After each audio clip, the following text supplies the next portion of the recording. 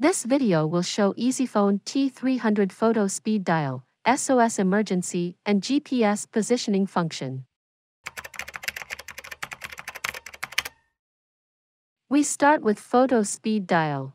First we need to save contacts information, press contact, add contact, phone, and edit the necessary information like add photo, name, and mobile, then select save.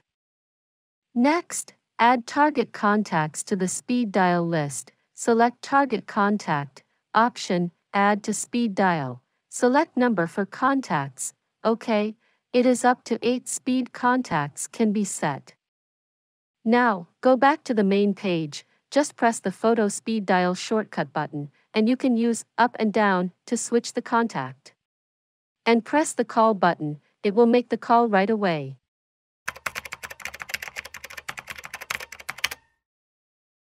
At last, you could follow the steps to set the SOS emergency contact numbers. Press Menu, SOS Settings, and select SOS Numbers. You can see it can save 5 SOS emergency contact numbers. And press Option, Add from Contacts. Check the SOS function status, it is sure active. Go back to the main page, press the SOS button and hold for 3 seconds. It will call the saved emergency contacts in a loop until the emergency call is answered.